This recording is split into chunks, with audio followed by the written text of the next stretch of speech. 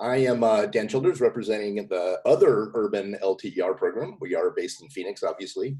I'm joined by Marta Berbes, who is one of the key people involved in our scenarios and futures research team.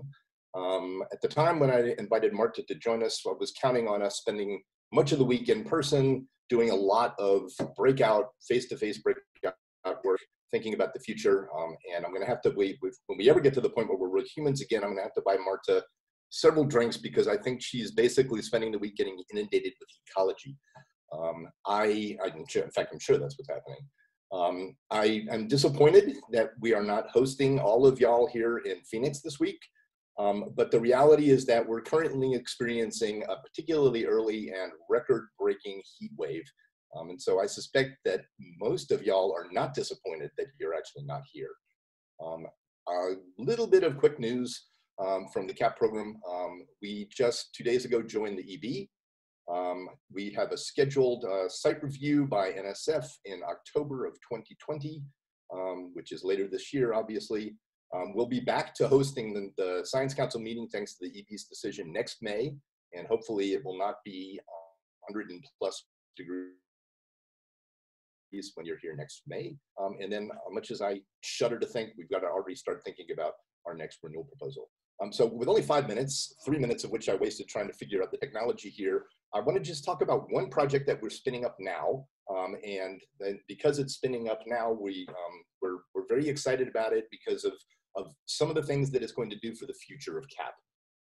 And effectively, what we're looking at is feedbacks between nature in the city, which is what we refer to as urban ecological infrastructure. And you can see that UEI, as we refer to it, is very central to our current conceptual framework.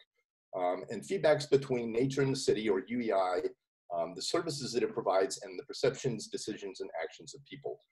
So there's a big, long question in blue there that I will shorten for you in a couple of slides. But fundamentally, what this project is doing is looking at how the proximity of people's neighborhoods to various forms of urban ecological infrastructure and how the socio-demographics of those neighborhoods affect people's perceptions about nature in the city and the related decisions and actions they take associated with nature in the city.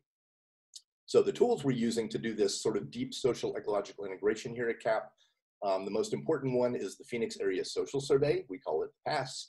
The PASS is done every 5 years, and we will be doing it again, administering it again next year.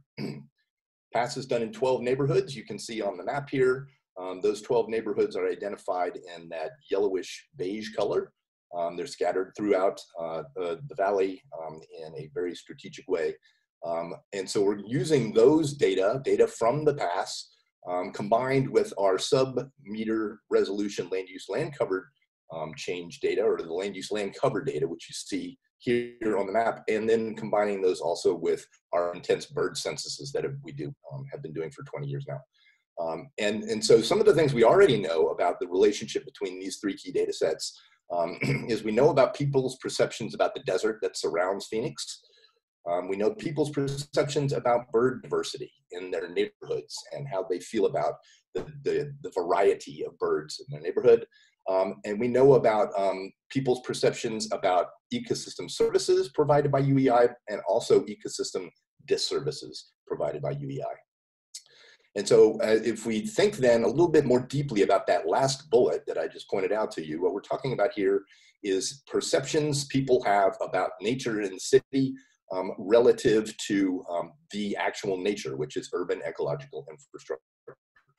And Kelly Larson's paper that came out last year, she talked about the relationships of perceptions that people have of ecosystem services in the form of natural beauty, if you will, and in the form of desirable wildlife versus people's perceptions of disservices, ecosystem disservices, which are things like aesthetic nuisances and undesirable wildlife. And so the shorter question that we're asking with this new project that we're undertaking now is, how are these perceptions of ecosystem services and disservices related to the proximity of where people live to different kinds of urban ecological infrastructure? So to do this, what we had to do was think about urban ecological infrastructure, UEI, From a broad ecological perspective, we divided it up into very broad categories based on the ecosystem structures and functions of each type. The first and most dominant in any city is terrestrial UEI. We refer to this as green UEI. And what you're seeing here are 4 past neighborhoods that are immediately adjacent to our large desert parks and preserves. And so that's their proximity to UEI. We also have 3 past neighborhoods that you see here, which are immediately proximal to urban parks with water and urban parks without water.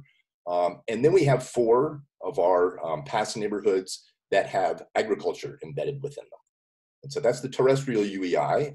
When we think about aquatic UEI, we are a desert city, so we don't have a whole heck of a lot of water here, but we do have water. And 2 of our past neighborhoods are located next to or adjacent to large permanent lakes. And then when we think about wetlands, because I'm a wetland ecologist front and foremost, I'm very fond of thinking about wetlands. Wetlands are either both terrestrial and aquatic or neither terrestrial and aquatic, depending on your perspective. So they get their own category of UEI, which we refer to as turquoise. We have a past neighborhood that is adjacent to restored wetlands. We have a past neighborhood that has a large construction. And we have a past neighborhood that is adjacent to accidental wetlands in the Salt River Basin. And so the reason that I'm particularly excited about this, as we're thinking about moving into our next renewal proposal, is that it's a deeper way of integrating much of the work that we do here at CAP. We organize ourselves into 8 what we refer to as interdisciplinary research teams, or IRTs, and 5 of those 8 are very, very focused on urban ecological infrastructure. And so my hope is that this deeper social ecological integration that we're undertaking with this particular project is going to further integrate across, at the very least, these 5 IRTs. And the other thing that this deeper social ecological integration is going to do is give us an enhanced opportunity for cross-site urban collaboration, and in particular for deeper work with our partners in Baltimore, who I am infinitely confident by this time next year will be refunded. Thank you very much, and I think that's it. Thanks very much, Dan. That's great.